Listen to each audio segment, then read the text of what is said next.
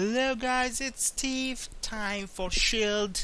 issue 2. Here we go with amazing, total different kind of illustrations. But this artwork reminds me of all that is Spider-Man's issues. This is is this Jonah James or something? Don't don't say it to me. Anyway, I think this is the same writer, or no, not the writer. It's the almost the same style of artist has been working here. It's pretty cool. Always I love the Amazing Spider-Man or Spider-Man issues or the Ultimate Spider-Man issues, and this one quite similar about this. The artwork's totally themes. That is pretty cool. Oh, did I just say totally twice? Oh my god.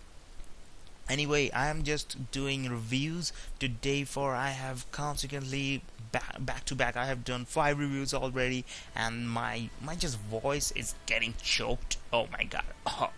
Anyway, so S.H.I.E.L.D 2 Active Mission, the animator review, comicvine.com.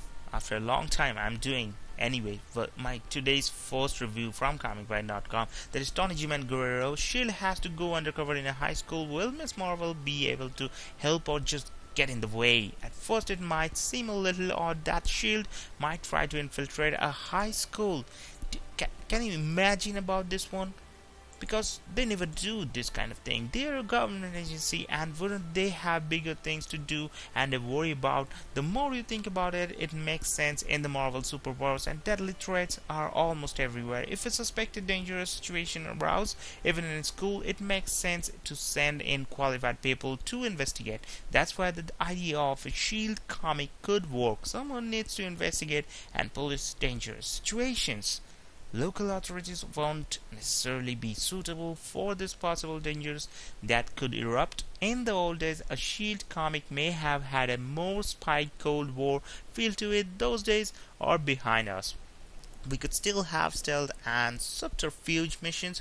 I'm curious to see how S.H.I.E.L.D might go about investigating different areas and developments. We have seen some of this in Secret Avengers, and this could open up different areas of the Marvel Universe. Having Mark Waid-Wright lead this investigation would be great to see. Where this issue differs from the first is the action is scaled back a little, as fantastic as it was to see all the characters involved in the battle last issue. Here we get more of a focus on Coulson, and new to the Marvel Universe but familiar to TV viewers, Jemma Simmons.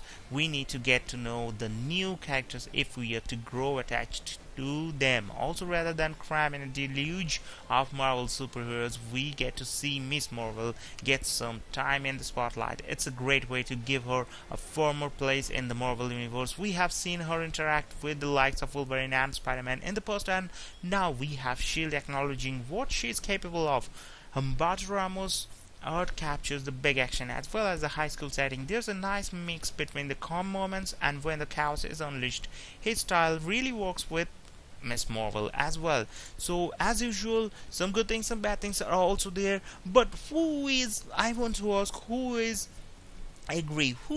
are agree with me that these artworks are totally similar to Spider-Man's, that is Amazing Spider-Man's artworks? Yes, that is, the theme is totally same. And if you are seeing the review for the full whole video, just don't forget to comment this one. I will feel honored about this if you guys reply to my questions and if you guys answer my questions. So the bad things about this one, this comic will have a different mission in each issue. That makes it great for people to jump right in, but also means things will most likely be tied up neatly within the same issue.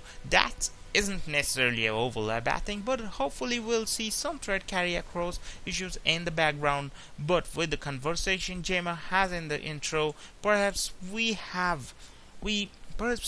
already seeing that the adventure we get here is a fun one. There's just the question of, will this impact future events in the series? Will we see Miss Marvel again? I really dig Humberto Ramos' art, but there are a couple of moments, some scenes feel a tiny bit over exaggerated. As a former high school teacher, I was distracted by some little things like S.H.I.E.L.D inserting an undercover agent into the substitute teacher system. They are the government and could pull strings, but I don't know why this is happening. Anyway, oh, there's a flight going on.